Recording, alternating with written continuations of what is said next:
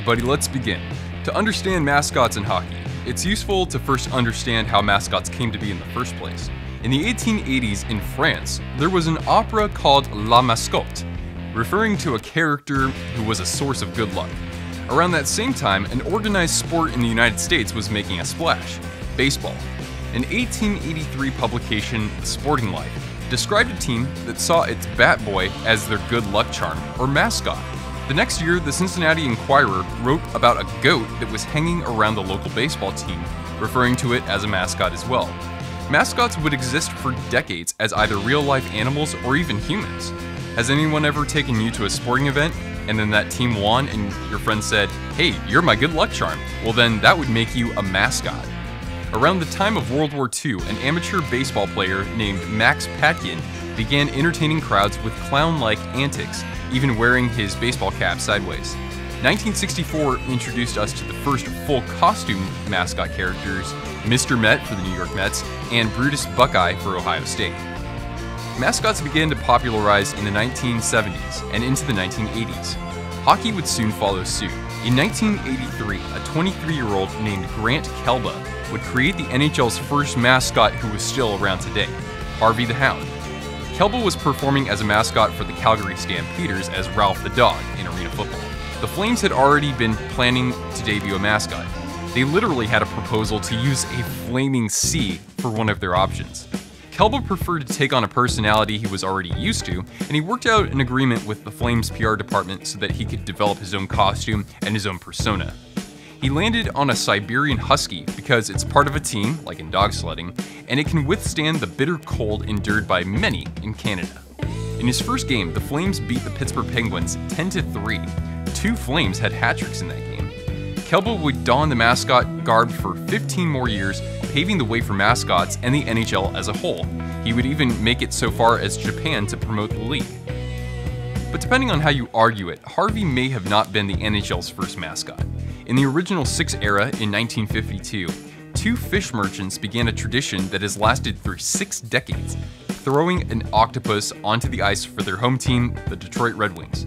Now, why an octopus? Because back in 1952, a team would need to win 8 playoff games in order to capture a Stanley Cup. The arena manager, Al Sobotka, took on the task of clearing the ice of all octopi. So when Joe Louis Arena decided to take the tradition to a whole new level, it began to feature a giant purple octopus, aptly named Al, being lifted into the rafters. So while Al the mascot is not someone who's in a costume, he is definitely in the arena as a good luck charm when his team needs him most. And then the Red Wings would eventually have 2 Als, because then that way you have 16 limbs total, 16 wins to go 4 rounds and win the Stanley Cup. In the late 1960s and the early 70s, the Pittsburgh Penguins recruited 2 real-life penguins. It was difficult for the birds to acclimate to the arena conditions, so they only lasted a couple of years. In 1976, and even though he was only around briefly, the Philadelphia Flyers technically had a mascot before Gritty. This guy here is Slapshot, and here we say Gritty's creepy. In 1982, for a few seasons, the Red Wings actually had a costume mascot named Winger. Later in the 80s, because there was already a Bison mascot in town with a minor league baseball team, the Buffalo Sabres opted for their best option, a saber-toothed tiger. Sabertooth's costume also resembles the team's colors.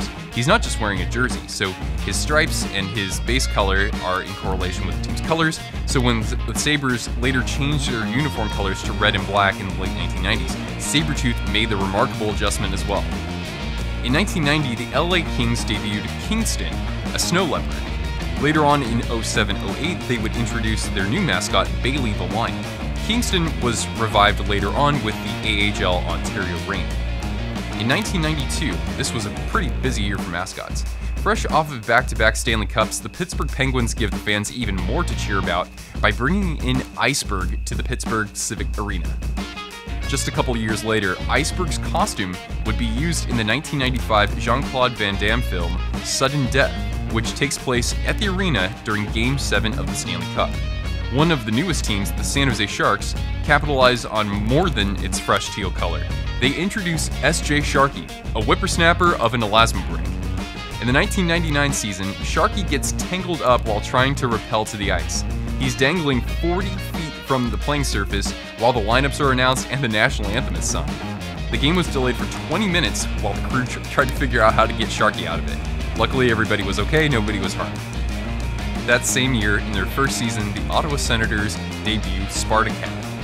The next year, the New Jersey Devils decide to part ways with Slapshot, a giant puck. Yeah, that's what he was.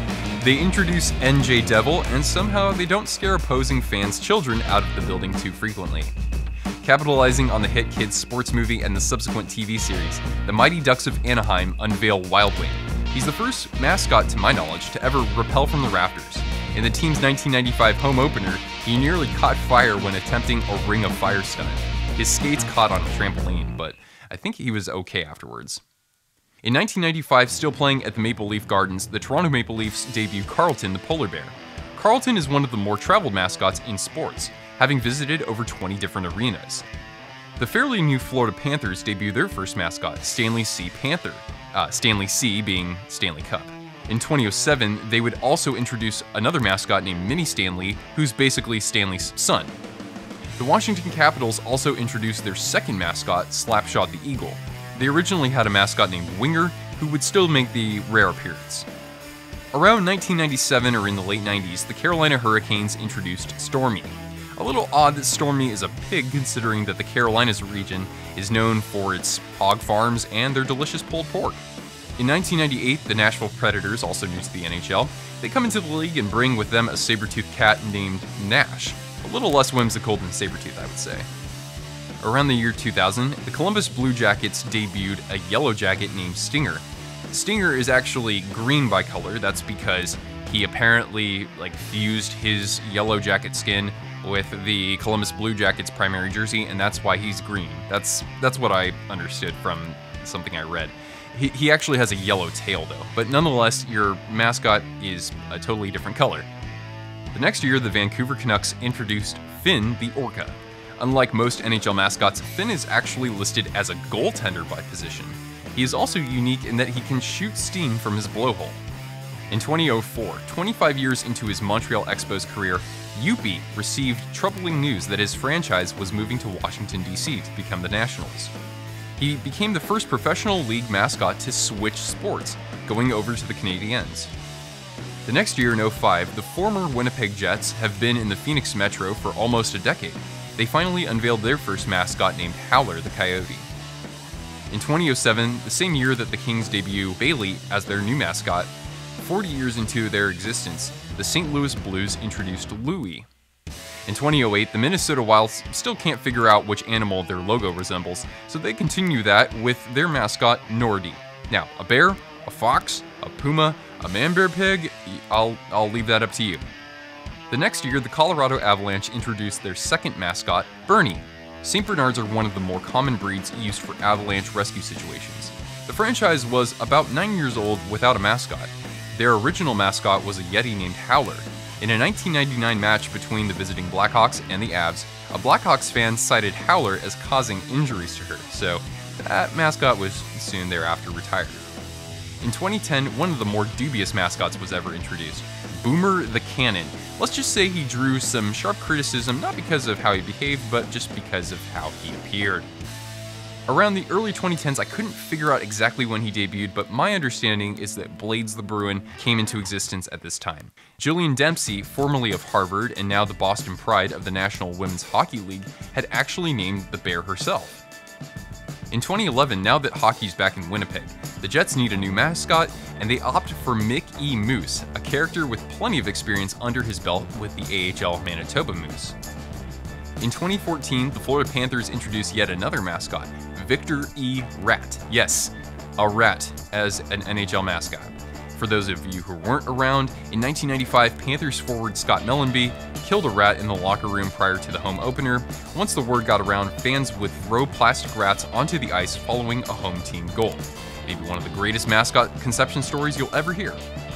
That same year, the Dallas Stars also kidnapped the Philly Fanatic, and they just really copied the Philly Fanatic, and they created Victor E. Green. In 2016, the Winnipeg Jets resurrect their original mascot from the 80s and the 90s, a blue fellow named Benny. both named after original owner Ben Hatskin, as well as Elton John's song Benny and the Jets. Great song. In 2017, seeing signs of success under the helm of Connor McDavid and Leon Draisaitl, the Edmonton Oilers gave their fans something to cheer about unless they're already stricken with terror. The Vegas Golden Knights start off their franchise with Chance, a Gila monster, which is a type of lizard found in that area. The performer behind Chance brings 15 years of mascotting experience, coming from the Arizona State Sun Devils, the Arizona Cardinals, and both the St. Louis and Los Angeles Rams. The Carolina Hurricanes also introduced Caroline, their second mascot and, to my understanding, the first female mascot in the NHL. And then in 2018, we got this guy. Now, you've probably seen a lot of Gritty videos and, followed him on social media and all that good stuff, so I'm actually going to focus on a couple of quotes that came from his designer. His name is Brian Allen. So here's what Brian had to say when conceiving Gritty. Consumers today are pretty savvy. Everyone everywhere is trying to sell us something. So if you just come out with a traditional and safe mascot that's just so obviously a cookie cutter mascot, people are really going to be turned off by that, and he wouldn't last a year. People would just forget about him and ignore him. So instead, we just tried to make this mascot this creature that no one has ever seen. And I can't believe I'm saying this, but some of Allen's initial sketches had Gritty looking even scarier, with downturned eyebrows, fangs, and missing or chipped teeth. But the Flyers wanted Gritty to be more family-friendly and approachable for children. Someone you'd want to give a high five to, but not necessarily a hug. Now, I left out a few other mascots. I couldn't find exactly when they were introduced to the team. Sparky the Dragon, before the Charles Wang regime, the Isles had this guy named Niles. Good lord. Niles was eventually replaced with Sparky. The Islanders had announced that Sparky would not return when the club began playing games at the Barclays Center, but about 3 months later, amid struggling ticket sales, the club brought Sparky back. Thunderbug is the Tampa Bay Lightning's mascot. Now in 2012, a video went viral of Thunderbug spraying a Bruins fan with silly string. The performer was soon after terminated, but not just for that incident, so Thunderbug used to be a real troublemaker. Speaking of troublemaking, Tommy Hawk rallies fans of the Chicago Blackhawks. Now, if you recall earlier this season, a fan had attacked Tommy, but the mascot wrestled the fan to the ground and escorted him to security in the team's store. Very nice work, Tom. Now, I think that maybe self-defense is something that mascots have been taught, especially after Tommy was clobbered by Nordy when celebrating Nordy's birthday. Some of the NHL's now defunct teams had mascots as well. The Quebec Nordiques had Bada Boom, this blue seal-looking critter. The Atlanta Thrashers had Thrash, which pays homage to the state bird of Georgia. And then, of course, the Hartford Whalers had Pucky the Whale and Wally the Whaler. I also wanted to talk about some of the ways that mascots are involved in the community and with fans on a more personal level. So there are a couple of great stories around the Calgary Flames that I'll share. Flames goaltender David Riddick was hosting his brother Tomáš from the Czech Republic, or Czechia. Now Tomáš has autism, and so he has special needs. Riddick knew that his brother was a huge Harvey the Hound fan, so when he surprised Tomáš with a meet and greet, Tomáš was so excited that he lifted Harvey off the ground. Harvey is so popular that a couple had actually asked Harvey to be the ring bearer at their wedding. Now, I don't know if he actually did that, but I think that's pretty funny. With the Los Angeles Kings, there's Bailey's Buddies. Bailey's Buddies benefits Ace Bailey's Children's Foundation. So Ace Bailey was a NHL veteran of, I think like 30 plus years, and he unfortunately was killed in the September 11th terrorist attacks. Before that, he had served as the Kings Director of Pro Scouting, so Bailey is actually named after this former player, Ace Bailey. The Ace Bailey Children's Foundation focuses on the well-being of hospitalized children through the building and renovation of hospital environments that improve the family-centered and softer side of hospital care.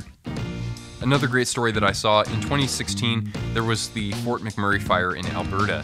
There was a family who, when they escaped, their son had sent out a tweet, and it was a picture of these jerseys that he had saved. They were all San Jose Sharks jerseys. I guess he was a Sharks fan. So anyway, SJ Sharkey saw the tweet, and he offered to send the son a signed jersey. But then the Sharks went an extra step, and they flew the family out from Alberta all the way to California for a conference finals game. That's pretty awesome. Mascots, as you know, are involved in a lot of other initiatives, whether that's, building playgrounds for kids, helping kids with reading and literacy, working with, people with disabilities. Mascots do so much beyond their stunts on the ice, really. There's a lot that I didn't even get to in this video. And so with kids and, various audiences, sometimes people with disabilities, you saw that photo of Bailey with veterans, World War II veterans, there is a component of emotional readiness and being able to handle certain situations and the education that goes into that I think makes mascots actually very specialized. In addition to what they're doing physically in a suit that's probably 110, 115 degrees inside. So really, give these mascots a lot of credit. The next time you're at a game and you see somebody in a suit, or in a mascot suit, give that person a high five, not just to say go team, but to, kind of pat them on the back for what they've done, because they've really worked super hard to get to where they are right now. As we saw with Calgary Flames mascot, as we've seen, with Vegas, that guy has 15 years of experience, and I mean, God only knows what the demands are for somebody who's wearing Grady's outfit as well. So anyway, if you enjoyed this video, be sure to give it a like, and if you haven't already, please consider subscribing to the channel. I'm putting out weekly videos on oddball hockey topics, homebrewed statistical analyses, jersey unboxings, and more. Because it's All-Star Weekend, I hope to be covering the All-Star festivities here in San Jose. I don't know exactly how I'll do that, but keep it locked to my social media. You can follow me on Twitter at Nick_Pinkerton. Okay everyone, this has been Nick with Twisted Wrister Hockey. Thanks for tuning in, and I hope to see you again soon.